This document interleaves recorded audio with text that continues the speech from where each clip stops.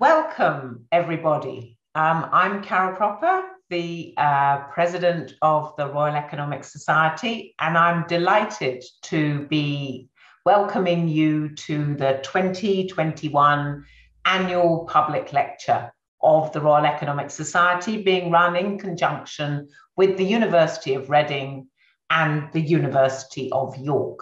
It's a great pleasure to be here. So I've got a few preambles before I introduce this year's absolutely distinguished speaker, Diane Coyle, who we're thrilled to have. But before that, you'll have seen as we waited for the start of this talk that the RES has a code of conduct to promote a healthy profession. You'll have seen that slide, so please do abide by the code of conduct and follow it.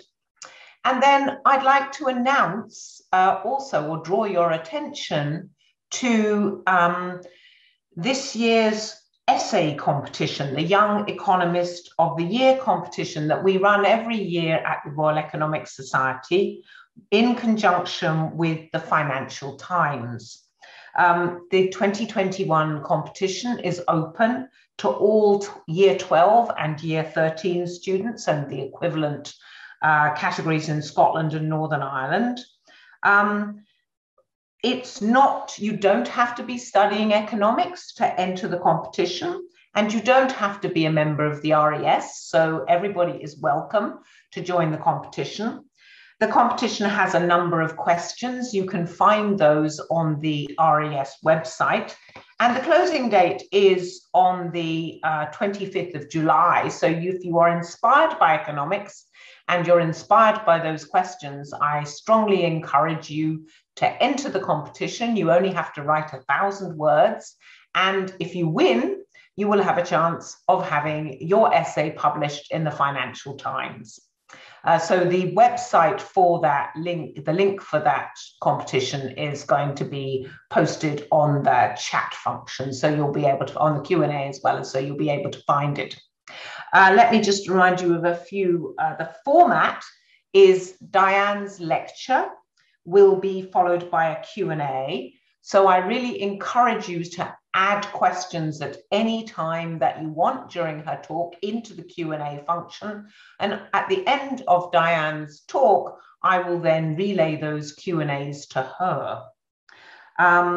So I think that's all the preliminaries. I hope your virtual systems are working well.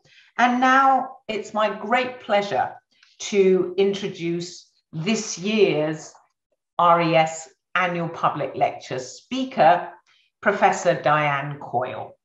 Diane Coyle co-directs the Institute, the Bennett Institute at Cambridge, and she herself is the Bennett Professor of Public Policy at the University of Cambridge. As I say, she co-directs the Bennett Institute, where she heads research under the themes of progress and productivity. And she's been a government advisor on economic policy throughout the COVID-19 epidemic. Her latest book, Markets, State and People, Economics for Public Policy, examines how societies reach decisions about the use and allocation of economic resources. She's also got a number of other very prestigious posts. She's director of the Productivity Institute, a fellow of the Office of National Stats, an expert advisor to the National Infrastructure Commission, and a senior member of the ESR Council. And she's served as the vice chair of the BBC Trust, a member of the Competition Commission, the Migratory Advisory Committee, and the Natural Capital Committee. She was Professor of Economics at the University of Manchester before she went to Cambridge, and she was awarded a CBE for her contribution to the public understanding of economics in 2018. Let me say that I personally have been incredibly influenced by Diane throughout a lot of my career, and it's an absolute pleasure to invite her to be giving this talk. Before Diane starts her talk, She has posed a question to you in the audience that she'd really like you to be thinking about whilst you listen to her talk.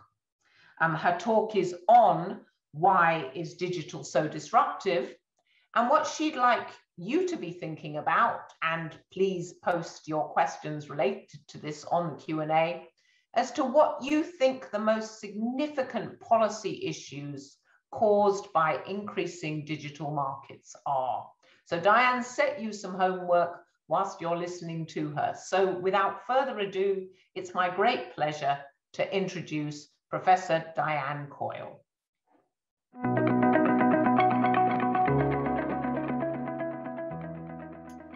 Hello, my name's Diane Coyle. I'm a Professor of Public Policy at the University of Cambridge, and it's a pleasure to be giving this virtual Royal Economic Society public lecture, whose title is Why is Digital Disruptive? Economies change a lot over time. We have seen over the centuries the shift from agriculture to manufacturing to services, and they're generally disruptive. After all, we talk about the Industrial Revolution, which sounds quite disruptive. So I'm today going to talk about my research on digital technology and how that's affecting the economy. The origins of digital technology date back many decades, or even centuries actually. You can see the origins of digital technology in the work of Charles Babbage and Ada Lovelace, who had the idea of programming a computer to do complex calculations, although the technology they had to build it was very mechanical. Another giant step forward came with Alan Turing and the code breakers at Bletchley Park during the Second World War, who took great leaps forward both in the concepts behind computing, but also building them. And their work laid the foundation for the development of big computers in the years immediately after the Second World War in the United States, the United Kingdom, and the spread of big mainframe computers through businesses and universities in those decades. The Cold War gave another great boost forward to the computing and internet industry. What we now think of as the internet was created really by the investment of the United States Department of Defense in something they called ARPANET. They wanted a secure communications network that even if nuclear war annihilated everything above ground in the United States, there could still be communication between military commanders. And so the people you see in this photograph here are exactly those kinds of researchers working in the late 1960s on what became the internet. Even 1969, when the Department of Defense started to fund the ARPANET, is a really long time ago. So why is it we're only now talking about digital disruption? Because if you look at Google Trends to see when people started talking about it, it wasn't until 2014. It's a really recent idea that digital is disrupting the economy. So why the focus now? Why has it taken so long when we're talking about technologies that are many decades old? Digital technology is an example of a general purpose technology. And here are some examples of others over the centuries. We've got printing, the printing press. We've got the telephone. We've got the steam engine. And we've got an electric dynamo. Often general purpose technologies involve communications and energy. And they have certain characteristics. They start with the leading sector, the high tech of its day. And so all of the activity, first of all, starts in one part of the economy. But then they spread very widely and are used very widely across the whole of the economy. So we don't now talk about the electricity economy. We just use electricity everywhere, even though it was the high tech of the late 19th and early 20th century. And it'll be the same with digital. We do talk still about the digital economy, but before long, it's going to be everywhere.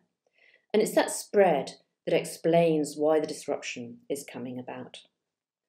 A general purpose technology, like digital, isn't just one thing. If you think about the example of electricity, a lot of the basic science dates back to the 19th century. But then other things had to be invented around those insights by the scientists.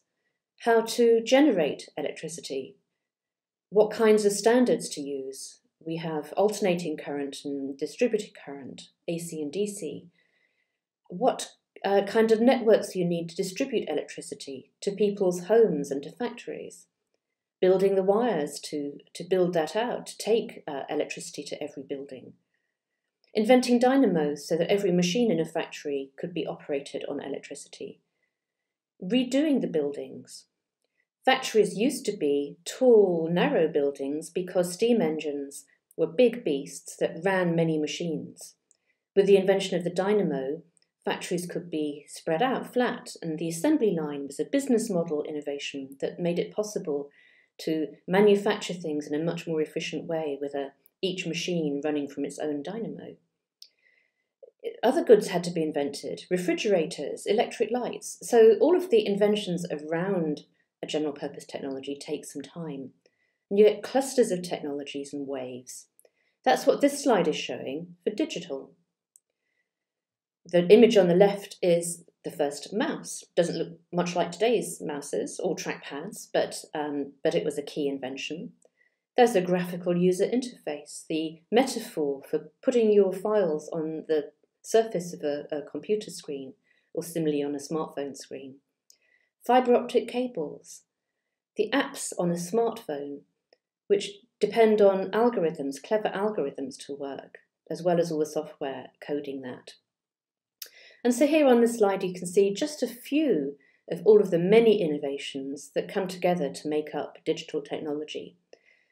The computers in the first place, computer storage, valves and transistors, packet switching, the process that makes it possible to send messages across the internet, programming language, operating systems, standards like HTML for the World Wide Web, mobile telephony, all the networks, the fibre optic cables, but also the wireless networks that we use now, 3G and 4G and increasingly 5G, the application programming interfaces that allow others to build their innovations on top of a platform like a smartphone app store. So all of these many, many innovations have to come together. And it takes time. So you get a cluster of innovations and you get waves of innovation. And eventually, something small can happen to make people's behaviour and business models change quite significantly. It might be a small thing in itself, but it comes on the back of one of these giant waves of innovation, which has taken many decades to come to fruition. So that's the general purpose technology. Digital is certainly one of these. AI may be another in its early days now. So what is it that's new about digital specifically? Well, we can use the tools of economics to analyse digital technologies. And they have some very distinctive features, that all come together to make them so disruptive. There's a lot of innovation, as I've just been describing. And because often the innovation is in software or ideas and not something like building a steel mill or an aircraft manufacturing plant, the pace of innovation has been really rapid. And the spread of many digital innovations, such as mobile phones, has been far faster than the spread of previous waves of technology. There are increasing returns to scale. Because it often takes a very large amount of money to make the initial investment, it then becomes ever cheaper to produce at a large scale.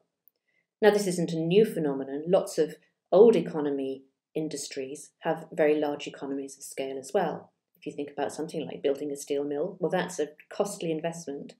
And you want to then produce as much steel from your one steel mill as you can to make it as efficient as possible. But with digital technologies, those increasing returns to scale are found pretty much everywhere, with a special twist. The cost of producing something like an operating system or a piece of software is all up front. You need to pay the programmers to devise it and make it work. And then the marginal cost, the extra cost of selling another unit, is almost zero. So it's increasing returns to scale and then some. And these are found throughout the digital economy. There are also what are called network effects, and these are taken advantage of in building what we know as multi-sided markets or digital platforms. And that's my economic jargon alert. Network effects you hear spoken of a lot when people are talking about digital economics. What that means is that the more people use the technology, the better it is for everybody, including all the people already using it, not just the new users. The telephone network is obviously much more useful the more people there are on the network. With digital platforms, you get those direct network effects and also what are called indirect network effects. So the people on the other side of the platform, if I want to find a restaurant to eat out in, then I want there to be a lot of restaurants on that platform where I'm looking for them. And a restaurant that is listing on a platform wants there to be lots of potential diners registered on the other side of the platform. And these are the indirect network effects. So these are a kind of externality, but they also mean that you've got this sort of amplified economies of scale. Very often platforms struggle to start with and will lose a lot of money in their early days because they don't have enough users or suppliers on one or the other side of the platform. But when they hit the sweet spot, when they hit the critical spot or a tipping point, then they can become very successful. And so now with digital availability, many companies are choosing the digital platform model. So it's a business model innovation as well. What else is special about digital? Well, intellectual property is really important because a lot of the services that are being provided involve intangibles, such as a special app or a piece of software or data as a particular kind of intellectual property that is becoming really important in the digital economy. So we've got all of these characteristics. They're not new to economics. We can use economics to analyse them, but they come together in a very particular way in the digital economy. So let's think about those in turn. Here I've given you an image of a smartphone. It's mine, so you've got my dog in the background there. She's called Cabbage. But this is a really good example of the way that these technologies come together, and you've got the different clusters of innovation needed to make it economically powerful. So here I've put the wireless networks, and that's the telephone companies building their mobile networks and upgrading them with every generation of technology, 3G to 4G to 5G, Bluetooth as well. But also around that, all of the improvements that have taken place in wireless communications, compressing data so that you can get more through the same amount of cable, the speed of transmission going up, the quality of the transmission increasing, but also innovations like governments auctioning wireless spectrum so that they're used more efficiently and by innovative companies offering mobile services. The smartphones themselves, touchscreen displays, battery life, miniaturization, specialized chips that make smartphones work more effectively, the operating system on the smartphone. So that's two clusters. Then we've got a cluster around the apps on the smartphone, the software, the market design, so innovation in economics itself that underpins how many apps work, and the business model innovation, the digital platforms that I was just mentioning. And then a fourth set of clusters, a cluster of innovation around data, GPS, global positioning systems that made apps possible, augmented reality being introduced in more and more of them, and also user-generated data. So many apps now don't just take information from elsewhere, but they also use all of the information that their users provide back to the app. So like other aspects of general purpose technologies, you had a cluster of innovation in different areas all coming together, and the launch of the Apple iPhone in June 2007 and of the App Store a year later brought us this world where we are always on, all of us, everywhere, all the time. And that's the trigger for a lot of what we are now calling the disruption of digital. A long history of innovations in many related areas of technology, but all combining, coalescing to this moment only just over 10 years ago when things really changed quite dramatically. That's the innovation story. What about the scale story and the network effect story? So this is Apple's headquarters in Cupertino. It's quite an impressive building, as you can see. And you might have heard of what are sometimes called the GAFA, or the big digital companies, the big American companies, Google, Apple, Amazon, Microsoft, Facebook, and also big Chinese companies like Baidu and Tencent. The digital economy has lots of really very large companies indeed. And this is driven partly by those special economies of scale, that you want to reach as wide a market as possible once you have invested all of that amount upfront in devising the software and the platform in the first place. With marginal costs close to zero, really you do want the whole world to be your market. And then you get these dynamics that I started to describe as well, the tipping points. Many platform businesses fail. They never get to that critical point where they can make a profit. But once they do, they become really compelling. If you want to be on a social media platform, you want to be on the one that everybody you know is on as well. If you're a small business, you want to be where you know that you're much more likely to attract customers than anywhere else, so you're going to advertise on Facebook. So it's no real surprise that the very big digital companies are those in markets that are themselves very large. They've got a large domestic market. That gives them a head start in taking advantage of these economies of scale. There are also markets where there's a lot of money to be invested in companies that lose a lot for a very long time until they hit that tipping point where they become the winner-takes-all in the market.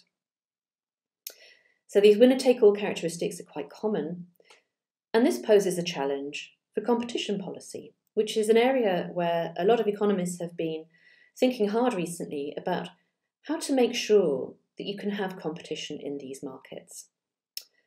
Because winner takes all isn't how we normally think about competition. The model in the economic textbooks is that there are lots and lots of companies competing at the same time, and it's known as competing in the market.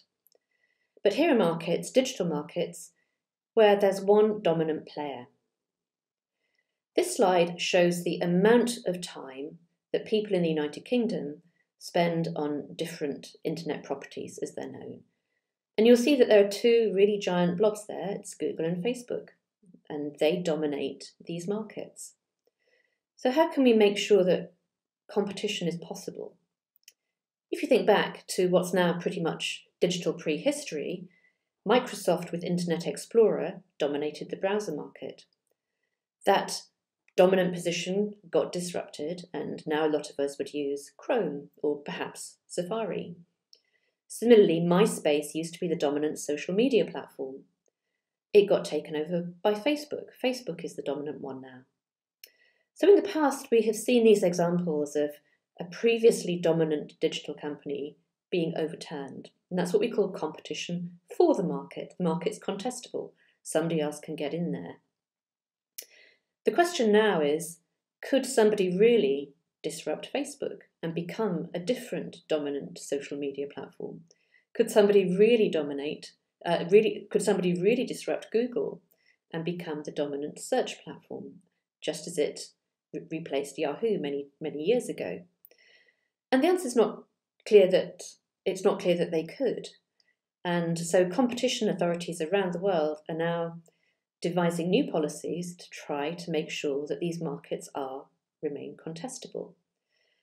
Examples of what they might do include stopping the big companies taking over any others, in the way that Facebook previously took over WhatsApp and Instagram.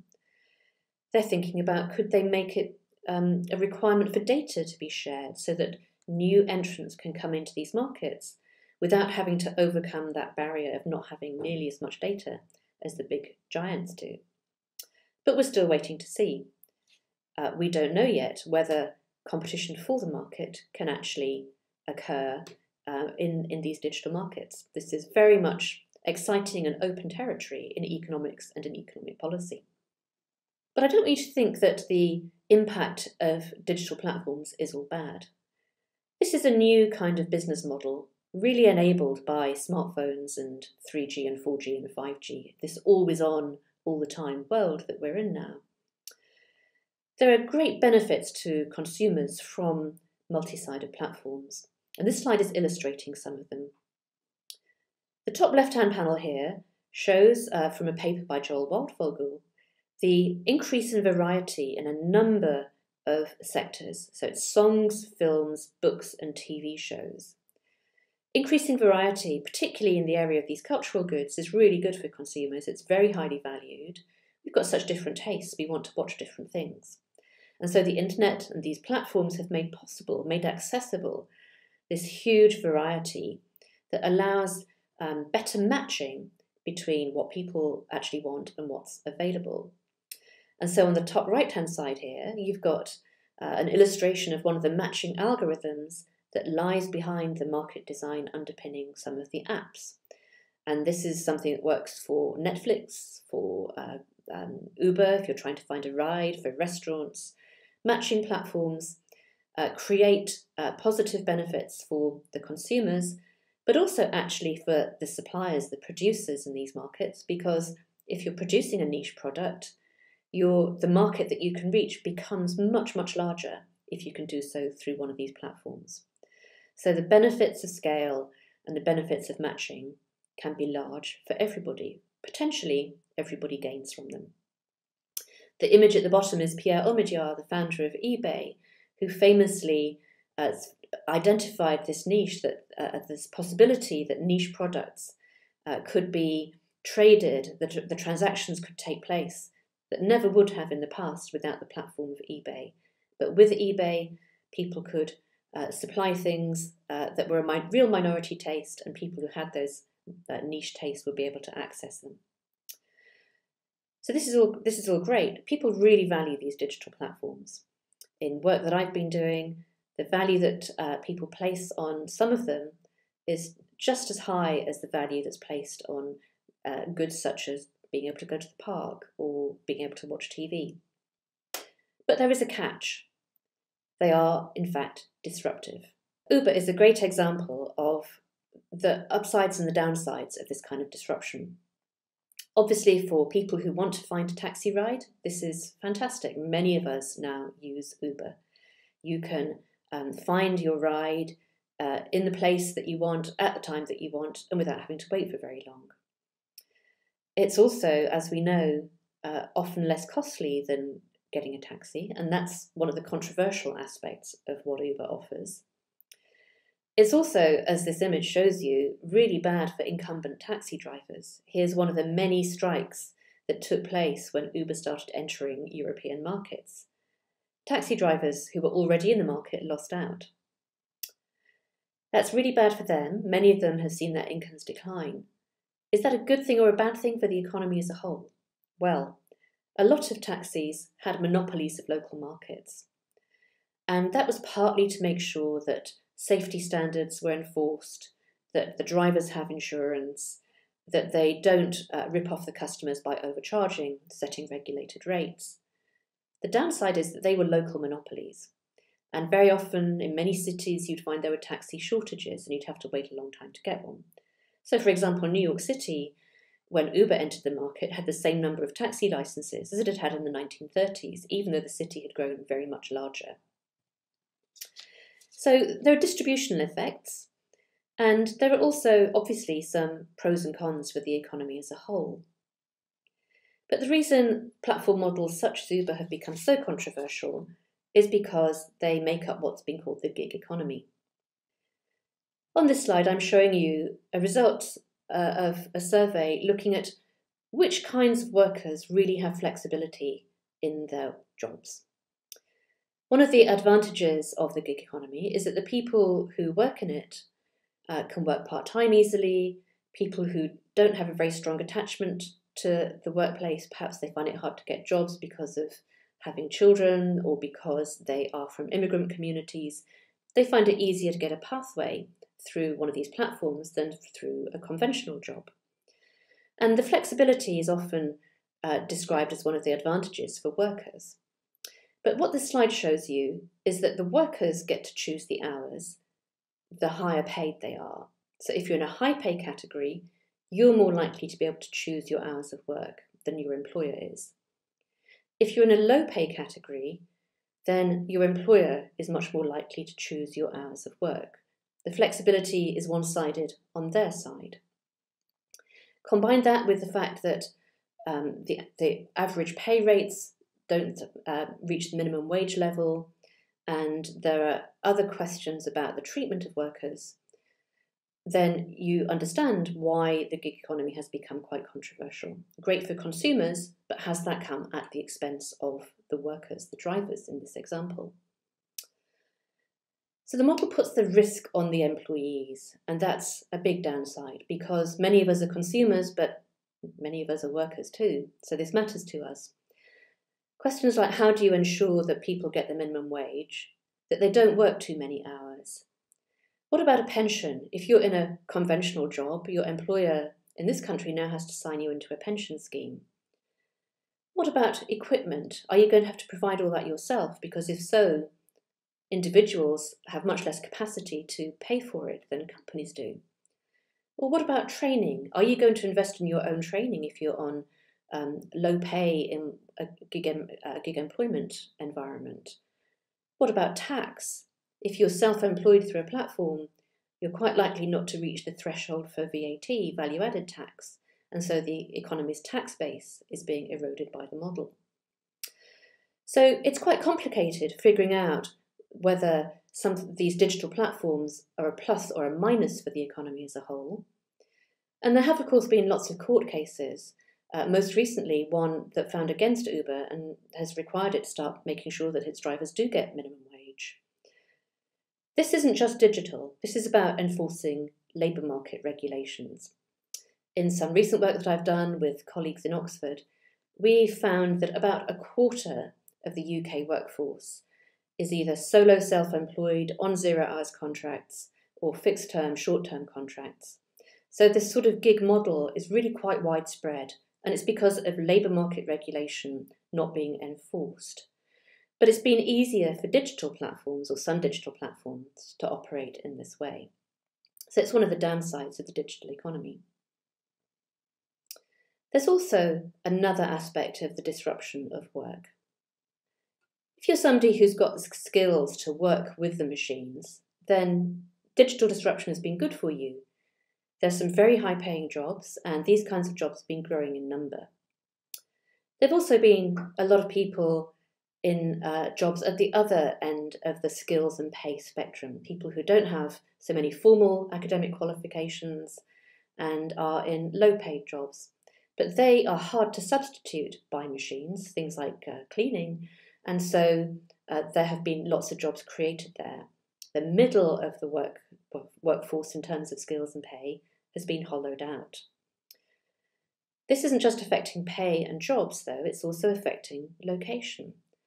And what this chart is showing you is work by an American economist, David Autor from MIT, and it shows in 1970, 1990 and 2015, the pattern of employment at different levels of skill and different sizes of city.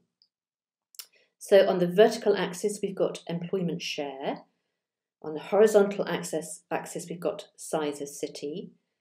And we're seeing the shifts over time in high-skilled jobs, which need a college degree, and they're the blue ones, and low-skilled jobs that you can do without having the equivalent of A-levels. And you should see the picture changes really quite dramatically over time, over the decades. It used to be the case that the highest proportion of jobs were these lower skill jobs in terms of academic qualifications. But there were somewhat fewer of those in large cities. And on the other hand, a smaller share of jobs in high-skilled occupations, but increasing with city size, so more of those in the bigger cities. These two lines have moved together and then crossed each other over time. And so now there are more high-skilled jobs concentrated in large cities and more low-skilled jobs in smaller places. So as well as the polarisation in terms of skill and pay, we've seen a polarisation in terms of place as well. And so in many countries, these are for the United States, but in other European countries and the UK, we have seen this polarisation in terms of place. The left behind places, it's called in the political debate. And these trends are being driven by fundamental shifts in technology. So it's very hard for governments to know what to do about them. And the solution that's often given, which is education, give more and more people the skills needed to work with digital technologies, is surely part of the answer, but it's a slow impact policy, and we haven't seen much effect of that yet on the labour market. So that's disruption in terms of the jobs market. There's even disruption in terms of how do we measure the economy. Here I'm showing you the evolution of mobile phones from the early 1990s to recent smartphones with user-generated apps like Waze, a mapping app, where part of the information comes from people who are using the app almost instantaneously. So my question to you is, are these all phones? Obviously, in the early 1990s, we made voice calls, and that was that. When you got a smartphone, you could start, well, in between you could start texting. Then we got the smartphone with the apps. So now you can make voice calls, do texts, and use some apps. And then we added the information that came from elsewhere, like the global positioning systems that gave us the map. And then we added the user-generated content. And in between, all kinds of different things have been packed into our phones. They're a diary, a road atlas, a watch, a camera, a calculator, a radio. So when we measure the price now of whatever this is, what is it a price of? It isn't really a price of a phone the way that a price of a 1990s mobile phone would have been. Well, you might ask, why does this matter? And the reason is that to calculate the real growth of the economy or the real productivity of the economy, we want to use a price index. So we want to have a price that measures the change in price of something held constant over time. And here we have a device whose quality and characteristics have changed so profoundly over time, it's not obvious that it's the same thing. This might seem a bit academic, but I did a piece of work with some colleagues that looked at the price of telecommunications services, the services that you get through your smartphone. So I looked with some colleagues at the price of telecommunications services, the services that you get through your iPhone when you pay for your SIM card or your plan. And we improved this price index partly by taking account of the fact that you're getting so much more through this device than you would have done 5 or 10 years ago. And we found, as the slide shows you, that rather than a price that was flat for several years, the price declined really quite substantially by more than a third. And when you translate this through into how do you calculate the real growth rate of the economy, which is what the right-hand panel of the slide shows you, it added 0.16 percentage points to GDP growth. It doesn't sound a lot, but GDP growth has been quite low, and this is just one service that's affected by digital, so potentially there are lots more of these. Now, I don't think this is why growth in the economy is slow or why productivity has been flat, but unless you start to understand these dynamics and what it is that we're measuring, it's quite hard to understand what is driving growth in the economy. And intangibles matter a lot in the digital economy. I wrote my first book about digital economics in 1997, The Weightless World, and the increase in GDP in the previous decade had literally had no mass. If you measured the mass of GDP, that was no higher in 1997 than it had been a decade or so earlier. And that's true again now. We've had a lot more growth in the real economy since then, in real terms, but the mass of GDP has not gone up. If anything, it's been going down. So all of that extra economic value that we've been creating, it's intangible. And that's quite a hard thing to get your head around. We're paying more for bits and not for atoms. And there are some real puzzles being thrown up by this. Here's an example that you might remember. This is an ape which took its own photograph. This is a selfie. A photographer had set up a camera in the forest where these apes lived, and they came up and they triggered the camera and took lovely smiling pictures of themselves. This photograph became the subject of a couple of court cases. A lot of people around the world were very taken by this, obviously, and used the image The photographer claimed that he had intellectual property rights and that people not paying royalties for using the image were depriving him of his income. He didn't win the case. PETA, the animal charity, brought a case on behalf of the ape and said it was the ape's intellectual property and they should be getting the money. And they didn't win that either. So here's an example where this isn't anybody's property, but there are lots of intangible items in which people are claiming property rights. So, for example, John Deere makes tractors, General Motors make cars, and they sell those tractors and cars to people who are used to the idea that they can get them fixed if they break down. There's now so much software, though, flowing into the vehicles in real time to give the farmers information about soil and moisture levels, or to give the drivers information about road conditions and accidents, that the companies are claiming that the purchasers don't own the vehicles. They are just, if you like, renting them because there's so much intellectual property, intangible property in these vehicles that the ownership in that is retained by the companies themselves. Another example is people who bought ebooks on Amazon found that those ebooks had been deleted, even though, as far as they were concerned, they had paid for a permanent purchase of property rights, and it was their book. Amazon disagreed. There are more and more of these cases, and it suggests that the intellectual property framework that we have to incentivize innovation and creation somehow isn't working as it needs to for the digital economy. Another example of a really special kind of intellectual property is data. You'll often heard it said that data is the new oil. It's not really. It's got completely the opposite characteristics. If I burn oil, nobody else can do so in their car or their electricity generating station. But if I use some data, there's nothing to stop you using the same data. The oil is rival and the data is non-rival in consumption. But what is true is that data is being used throughout the economy more and more. And the most successful companies are those using data the most effectively. But data is not only non-rival, so in principle any of us could use it. There are lots of externalities involved as well. One obvious one is privacy. If I post a photograph of you, perhaps that's invading your privacy in some way, even if it's my photograph. Almost all data involves relationships, so it isn't obvious what the implications are for privacy or indeed for ownership of that property. There are also many possibilities. We could combine data in new ways to develop new products, new innovations.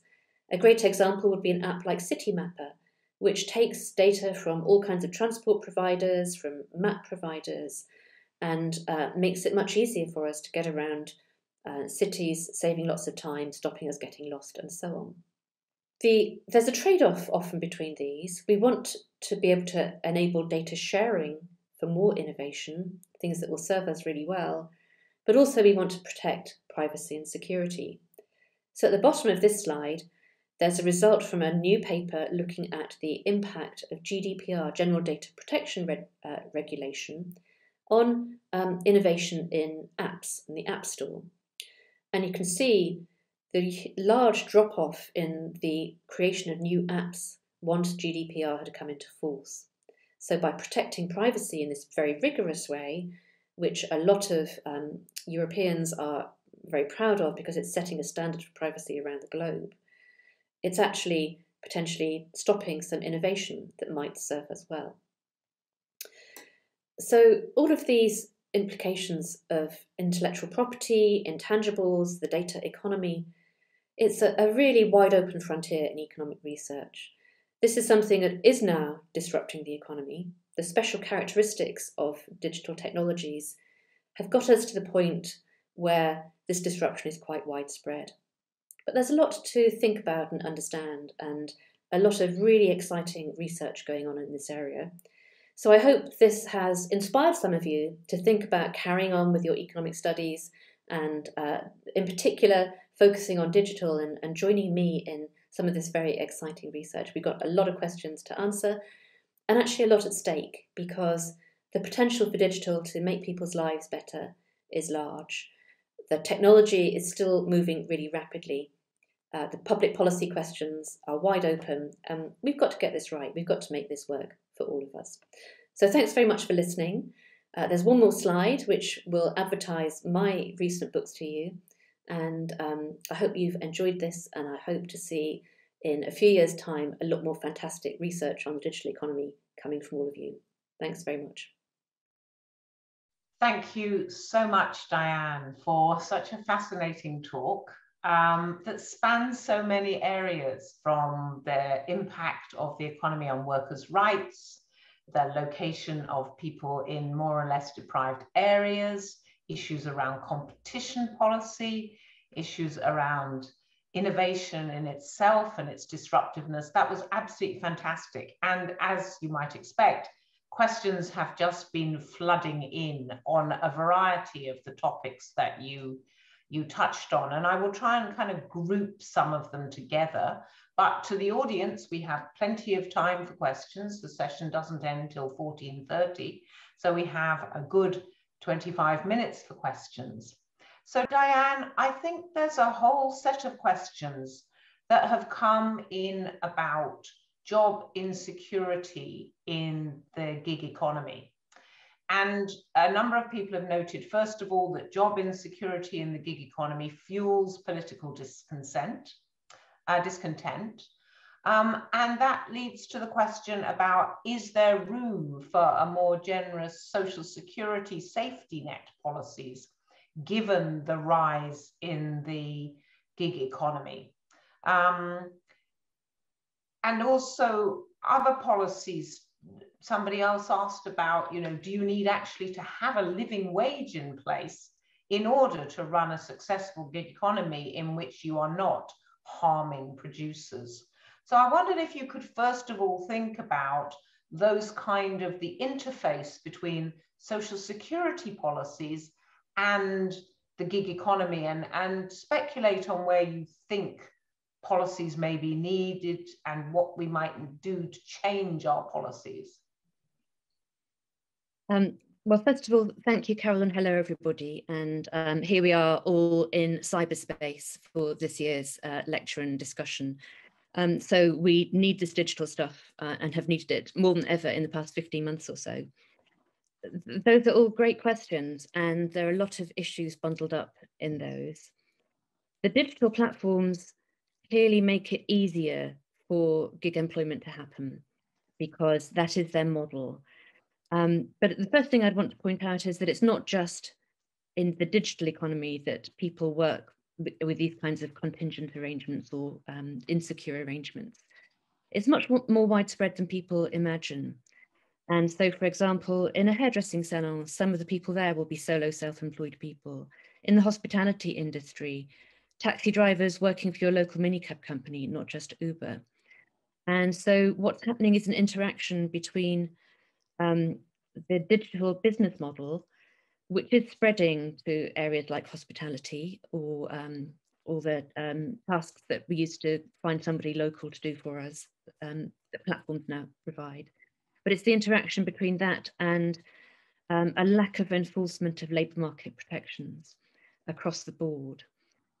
So we do, for example, have a minimum wage, but it hasn't been enforced effectively on these platforms. And there have now been a number of court cases that have found all the same way that workers do have the right to receive the minimum wage, and it's the enforcement that's now needed.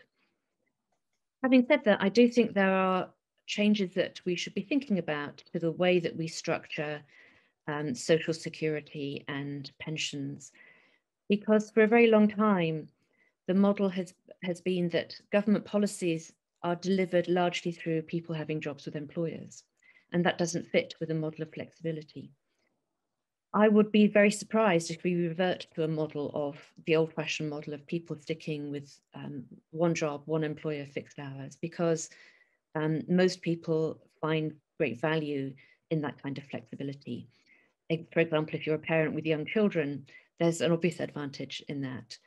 And what we need to get is the right balance between protection and enabling people to have those opportunities to work in different ways. So I don't think the answers here are easy. saying that we should be enforcing minimum protections and minimum wage is quite straightforward, and that needs the government to put resources into the inspectorates that do that and stop workers having to go to court to enforce their right.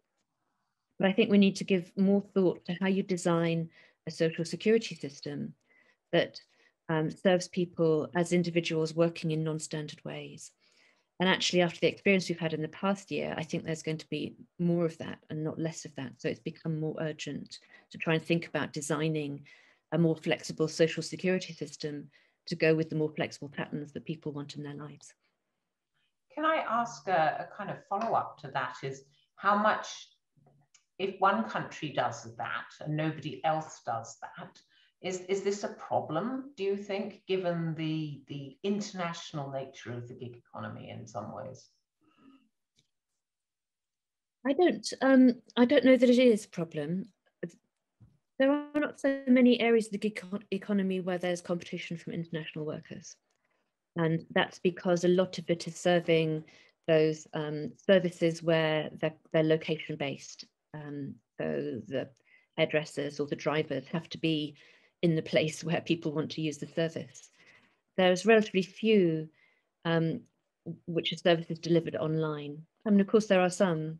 If you want data visualization done for cheap or software written, then you would look to Eastern Europe to get very skilled programmers at a lower cost than doing so in the UK. But having said that, there are lots and lots of jobs for people with those kinds of skills in the UK as well. They're not the problem. And so in that area, I don't think international competition is an issue. The really big problem in terms of international competition is tax. And it looks like there is progress on getting international agreement about making big companies, including big digital companies, pay their share of the tax burden, which has, as I said in the talk, been eroded in a number of ways over time. I think we might come back to the issue of tax since it's very live, but I'd like to take some of the questions from the audience, which is a mature student at Anglia Ruskin University asks, has digital disruption not aided and abetted the casino economics of one winner, a few minor winners, and a vast array of losers in an era of freedom of choice, so long as it's the winner's vanilla? A very complex question, I think, raising a number of issues, but I wondered if you had thoughts on this issue of the one winner produces vanilla, essentially. Well, you know, as I was explaining, there is very clearly this winner takes all phenomenon. And that's something that around the world competition authorities are trying to tackle to make sure that if somebody has a better product, they can get into that market. I don't know if I think those services provided by Google or Facebook are particularly vanilla. And in fact, you might argue that digital is better at serving people's individual preferences. And if you look at areas, the cultural areas I was referring to, actually they're the opposite of vanilla. There's an absolute rainbow kaleidoscope of things that you can access now that was not previously possible. The one area where I might agree with the spirit of the question is finance, actually, and the way that digital has enabled the growth of global financial markets and the arms race there in terms of speed and the what you can call the casino, the speculation that takes place in financial markets. We wouldn't have the financial markets we do without digital technology, that's very clear. And I think that's the area where the societal harm from these technologies is clearest. But having said that, there's progress now in, at least in the UK, in trying to bring competition into those markets in a way that serves consumers through open banking. And the idea of open banking is that there are very few high street banks. They know a lot about us, and this gives them a sort of data advantage. But they are now being required to open through API, application programming interfaces, to newcomers in technology markets who can use that data in secure ways to provide services that will bring benefits to consumers and more choice and more competition. Not clear how effectively that's going to work in the long term, but it's a great experiment. The other thing I'd say about the winner-take-all effects is that I talked about them as if they were inherent, and to some degree they are, but to some degree they're coded in by the technology. If you think about sending a text message on your phone, it doesn't matter what handset you have or which network you're on, that's completely interoperable.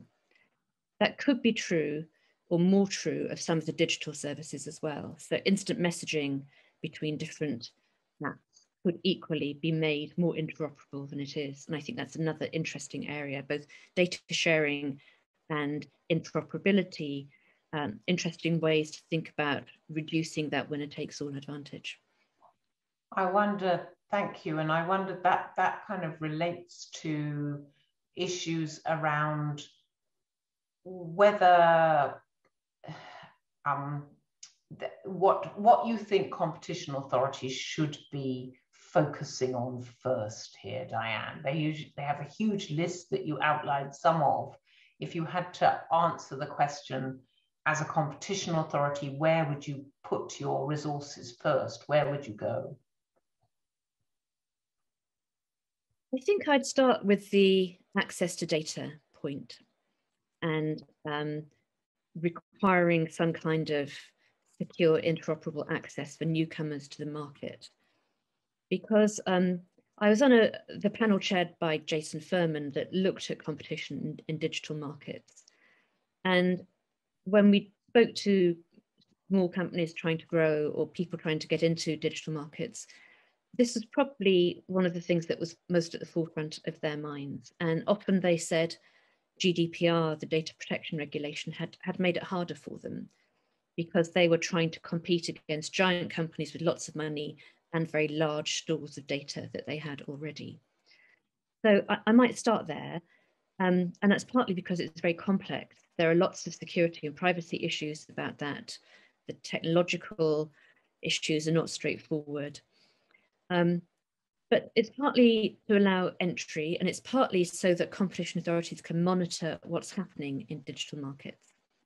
There's quite a lot of debate in the literature now about whether algorithms can collude with each other. And just by observing what other algorithms are doing. And so is it possible that they end up, by responding to each other's behavior, they end up charging prices to consumers that are higher than they would be in a competitive market, with no intent on the part of the companies operating them to do this, but could that happen? And so even to monitor whether that's happening, the competition authorities will need some data access. So I would start with the data questions. Having said that, I think scrutinizing takeovers would be a really very straightforward place to start. These giant companies take over another company, once every 2 or 3 weeks. There are very, very many of them, and very few of them have been called in by competition authorities. So that's another more straightforward lever to use in these markets. But we might find out that neither of these work, actually, and then we'll have to think about much more interventionist approaches. Some people have suggested breaking up the companies. That damages the value to consumers, so I'm less keen on that, but that's an option.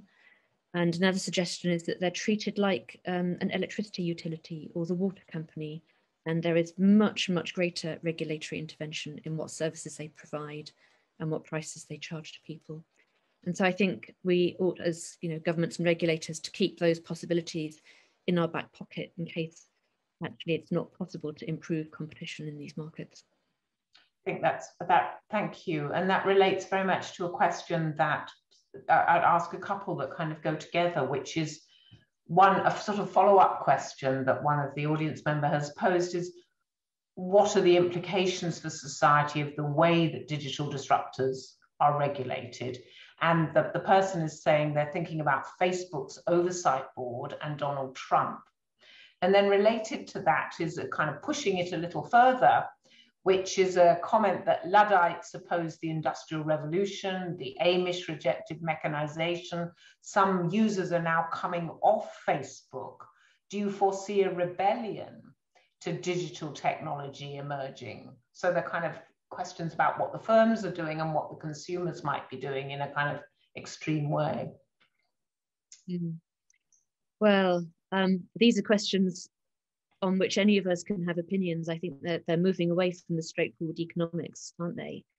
I mean, it's clear that part of the harms to society that have been caused by some of the platforms do include threats to democracy, conspiracy theories, and trolling people online and so on. So there are very large harms that have been brought about by them.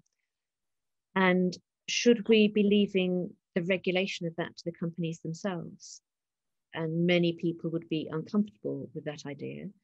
And yet, on the other hand, they're private companies, and there should be scope for them to decide what they will and will not do. So this is difficult territory. And obviously, there's a huge debate going on about this at the moment. And I don't have any special insight into what the right answer is about those. Of course, we can all stop using them in some ways. So we can leave one particular social media platform. I'm not on Facebook, but then I miss out on a lot of things that my friends and family post because they all are. So that's part of the choice that you make. And we can't give them up entirely, can we? We'd have had no social life in the past year if we'd not been using some online platforms. The regulatory question there, I think, is what are called dark patterns, and the ways that the interfaces are designed to make them addictive or to nudge people using behavioral psychology to do particular things. And this is an area where lots of technologists are working to try to understand, to monitor better what's going on, and to think about whether there are, if you like, technological speed bumps that can be inserted, or regulatory interventions that could be proposed to stop that sort of manipulation. But in a way, that's part of the journey of the capitalist economy, isn't it? And it started with Mad Men and Madison Avenue in the post-war years. And there's a constant arms race between regulators thinking about the public good and advertisers trying to sell things. Thank you. And there are a couple of questions about kind of households that have come up, which is, the first is, are households relative, and this relates to your work on valuing intangibles. The first one is, are households relatively poorer? Because instead of one family and one TV and a landline, they now all need to buy devices and data, subscribe to streaming services, lease content. Or are they just, in your view, converting permanent tangibles into temporary intangibles? So that's kind of one question about household consumption. Then there's another question about household production, which is, do you think essentially the digital economy will really shift, and you hinted at this, really shift the distribution of resources between cities and obviously communities in those cities? And what might we need to do about that? They're both big questions. I don't think we have a clear enough idea about the impact of the shift in consumption patterns and what people are paying for things on the economic welfare of households. Some of what people are paying for is obviously captured in the price indices that are created by statistical offices like the Office for National Statistics. And so if we pay for our data plan, that goes in there, and its weight in the inflation index depends on how much of our expenditure goes on that, what share goes on that. So some of it's being captured. But as I hinted, I'm not sure that all of it is, because there are lots of substitutions going on from things that we used to buy to this data and device package that we all have now. And I'm not sure I can answer the question is a typical household now better or worse off because stop buying clocks and watches and road maps and cameras and radios and all of that and have this device and data package instead? There's also a question about, I think about lower income households where, you know, clearly this is quite a large part of people's expenditure and it has become a necessity. And we generally worry quite a lot about things that people have to buy, such as electricity or food, and that those necessities have a higher share in the expenditure of families, households on lower incomes. So I think there's a lot that we still need to understand. And you could throw in all kinds of other phenomena as well. For example, apps that make it easy for people to pass on things they stopped using to other people, which have become very widespread. So it's not even that there's more secondhand sales than there used to be. There's lots of free stuff available. And you don't have to be on a low income to use those services. It's, you know, it's environmentally sustainable as well. So that's very complicated, and I don't think I know the answer at all to that. On household production, I thought you were going to go somewhere else with the question, Carol, because one of the things that's happening is that we are doing things for ourselves in our household that we used to go to somebody in the market economy to do, banking, going to a travel agent. So there are lots of things that we do online. There are things that you can get online for free. So a lot of economists now don't purchase software, they download free software, R or Python, and that kind of substitution is taking place. So in the way that a lot of women went out of the household production part of the economy in the 1950s, 60s and 70s and started getting paid employment and buying refrigerators and ready meals and paying people for childcare, which added to the market side of the economy, which gets counted in GDP. Now there's a substitution going the other way, out of the marketed economy into the household. And there's not enough data to figure out exactly how much of that has happened, how big that shift has been, and how you might value it yet, although I think we'll get there. But it's potentially quite a big phenomenon. And I've now forgotten what the other part of the question was. I'm sorry. It was about how will digital shifts to working at home impact on factors like employee skill distribution, housing, infrastructure investment, and tax takes in cities. So it's kind of pushing that a little bit from onwards, from just the individual to the collective, really, the distribution of these skills in particular areas. Well, until last March, I would have said very clearly that digital technologies were paradoxically making us cluster together more because they are a complement for face-to-face interactions. And the more people could connect online, the more they wanted to meet up. And that was part of the phenomenon driving the agglomeration economies, as economists call them. And so I showed you the charts from David Autor's fantastic paper where highly skilled people were increasingly concentrated in the densest cities. And that meant that there were more concentrations of lower skilled, lower paid people. And when I say skilled, I mean academic qualifications. That's how it gets measured in smaller towns or in rural areas. Of course, this is an open question now because we don't know how much the working from home pattern is going to stick after things can potentially get back to normal, quotes normal. And so I think it's just really hard to predict what infrastructure investment will be needed, what transport connections will be needed, and how people are going to organise their working lives. I'm a bit of a skeptic that we will all stick with working from home.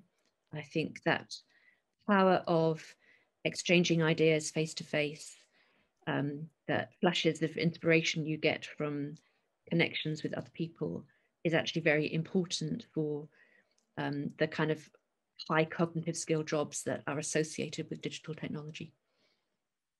Thank you. Then there's a kind of clutch of questions really about the economics of developing things. in the new technology. So one question is about, the questioner noted that Apple's new iOS update launches the tracking transparency feature that puts users in control of cross-apps, cross-site tracking and the services they use. Yet this data is absolutely essential to the business model of the companies such as Facebook. So how can we use economics to grapple with, or what will economics tell us, I think, about these kind of innovations that are taking place within the digital economy itself?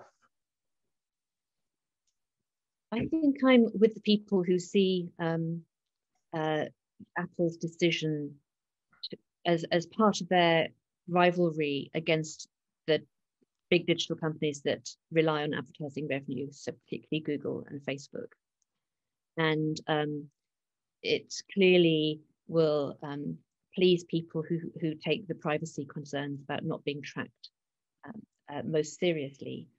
But it gives Apple a competitive advantage in that context as well.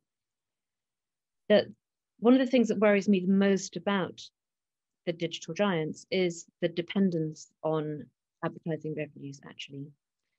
And it seems to me it has been degrading the service of, for example, Google and Amazon in their search results, because selling advertising and promoting the companies who have paid for advertising has become so important. So if you do a Google search for something, the main part of the first screen will be paid for content in some way, advertised content in some way.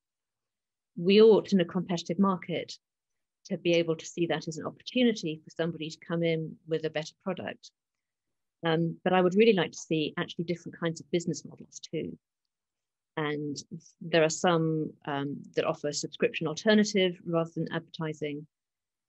But it feels to me kind of unhealthy that we have ended up with a very large part of the economy and essential services depending on selling advertising because of the incentives that gives them to get people to click on things. And that is driving the search for viral content, the things that will make people click. And I think actually encouraging things like conspiracy theories or disinformation campaigns. So the business model as a whole worries me. The digital advertising market is very complex, very non-transparent, and increasingly concentrated. And for this reason, it's one of the areas that the Competition and Markets Authority picked on first in its scrutiny, closer scrutiny of digital markets. Yes, I think we're becoming more and more aware of that. And that relates to a couple of questions again about the business model, which was, and I think they're related, digital's promise was for a disintermediated, frictionless business, but instead middlemen platforms are winning over either the consumer or the employee, carving out substantial profits. And why has the promise not matched the reality? And that relates to a kind of comment that came in very, very early on, which was the number of self-published books has increased, but the average value provided to the creator, the author, is falling. What's the rationale for that? Does Amazon, for example, just use books as a lost leader because it's really interested in something else? So I think these are questions about the kind of model of digital economy. You've already talked about advertising. Is there anything you want to kind of add to that, Diane? The Amazon example is really interesting because for a very long time it made almost no profit. It plowed almost all of it back into the business, and in extending the kinds of business it did over time. And so, for example, Amazon Web Services is a less high profile part of Amazon, but it's an incredibly important part of the business now. But for years and years, it didn't take profits out. And it's often alleged that investors are willing to sustain losses in a platform such as Uber for a very long time because they do it in anticipation of monopoly power later on. And clearly they will expect a return on their investment at some stage. So where am I going with this? So one thing I think I'd say is that we shouldn't have our view about the digital platform model entirely shaped by the big companies.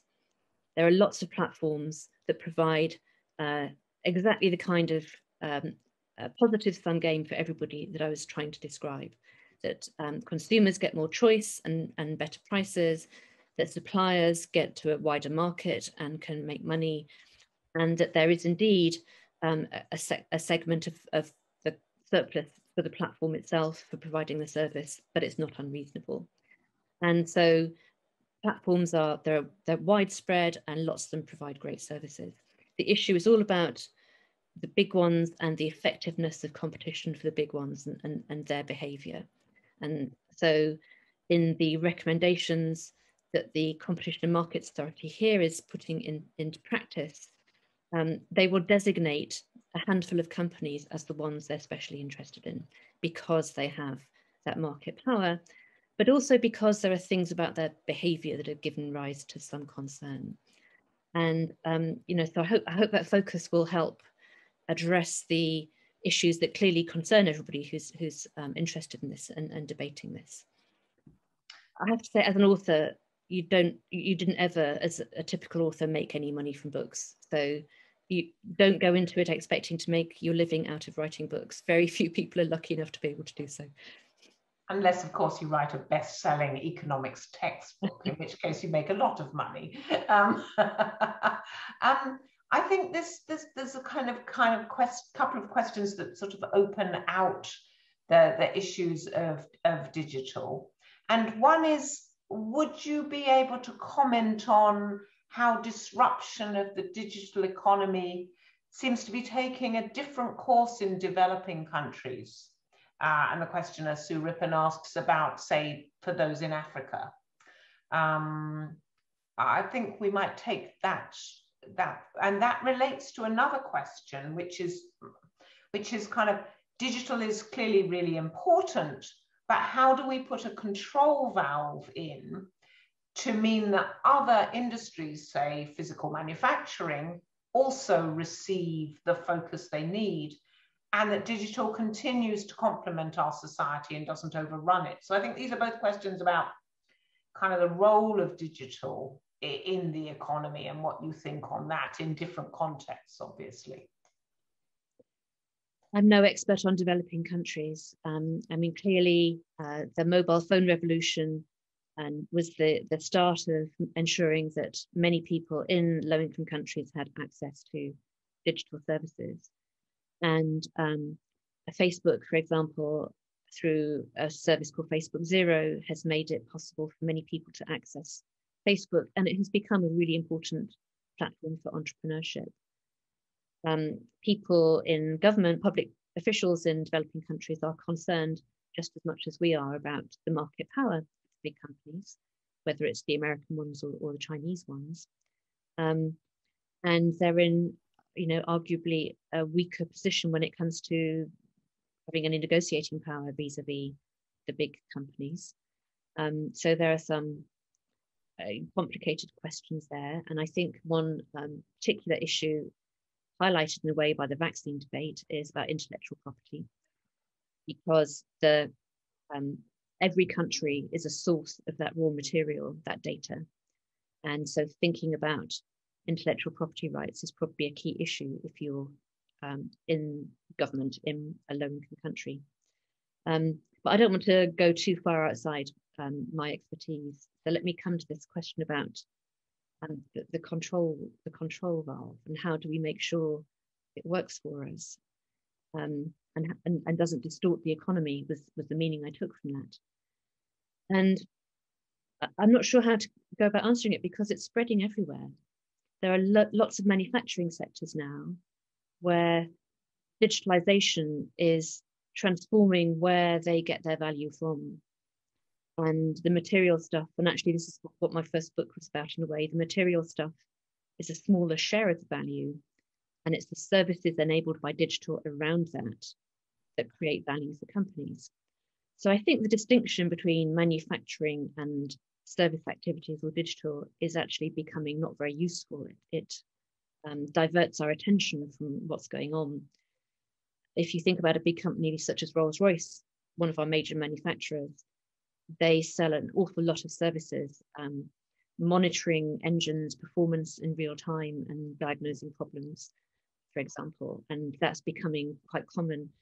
And you'll have heard of the Internet of Things. That's about data and digital spreading throughout industry. So I think we need to understand a lot more about what's going on. I'm interested at the moment in thinking about construction and infrastructure and how digital is changing the value chains in that, and how we will measure the prices of different parts of that. But we ought to be thinking about this across whole swathes of the economy, and rather than thinking about a digital sector and a manufacturing sector and other things, think about how digital is transforming everything. Thank you. Well, we're getting towards the end of our time, but I think it's time for at least one more question, which is returning to this issue of data and ownership of data that you talked about, which then the question is, what impact would consumers' personal data becoming wholly monetized by them have, instead of the current model where the data is owned by the digital companies? I think that's a very economics question. What are your views on it? Well, there are a lot of advocates for the idea that the big companies should pay us for our data. The catch is that the marginal value of your data is really low. And there are online calculators, and I plugged my information in, and the value is something like 26 cents. And there is extra value gained from combining all that data, because what a company like Amazon wants to do is understand not what you do, but what people like you do to sell marketing analytics services to people who are selling things through its platform. And so it's that aggregated information that creates the value. And how through what's called a data as labor model, where you get paid as if it were a wage, how do you make sure that additional spillover value gets shared between people? And for me, the framing of it as an individual transaction is the wrong way to think about it. And it's a two-way thing. Data is relational. I don't think it's property. I don't think the metaphor of property serves as well here at all. And any information that I post can contain information about somebody else. Or if I spend money to shop on a card, it's clearly information about me, but why is it not the shop's information as well? It's a relational thing. And I would like us to think more about terms of access. Who can get access to what data, and what are they allowed to use it for? And can we put in place the technical means and the security that's needed to safeguard that, so that it opens up more possibilities for the use of data, so that we all benefit from it, but not directly from being paid 26 cents. Thank you. And I think I have one more kind of economics question, which is, well, there are all sorts of things that have come in that I haven't had time to expand upon, but what's your view on the digital economy impacting on macro variables, particularly inflation? Gosh, that's not an easy one on which to end. My sense is that inflation is lower than we currently measure it to be, because of the technological changes. There are a lot of digitally enabled changes in all kinds of goods and services that are not accounted for at the moment. But having said that, the distributional questions worry me greatly, because what's the benefit of huge technological improvements in certain kinds of products that only well-off people are purchasing? So I think there's also more dispersion of the impact of inflation, different prices on different kinds of people. And so that's not a macroeconomic issue, but it's a really important public policy issue. So I'm going to evade the question. Well, I think you've answered a huge range of questions, partly because your own talk was incredibly magisterial and crossed a huge number of areas, and there have been several comments that have come in that this was an absolute wonderful lecture for a layman, and very many thanks to you. So I think, you know, with the remaining kind of minute that we have, I'd really like to thank you, Diane, for such a stimulating talk and for answering questions for over 35 minutes on such a wide-ranging topic. I hope everybody has very much enjoyed this. And in the remaining minute that I have, I'd like to thank everybody that's made this possible. Of course, Diane. Secondly, the University of York for hosting the webinar, and both the University of York and the University of Reading for co-hosting this with the RES. We are all just sorry that we couldn't be with you in person and see you in person and hear from you in person. And we'd like to thank them for all their contributions over the past year in making the event a success.